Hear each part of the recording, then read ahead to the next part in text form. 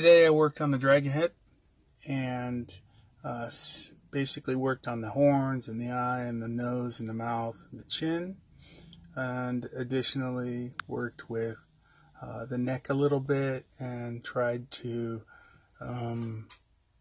get it all basically to the proper depth that it needs to be for me to work on the wings.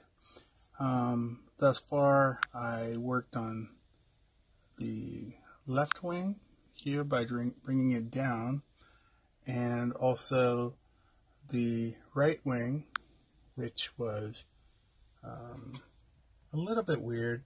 I have to work in the top talon and this underside here facing the back, and then I have to play with the shoulder again as well.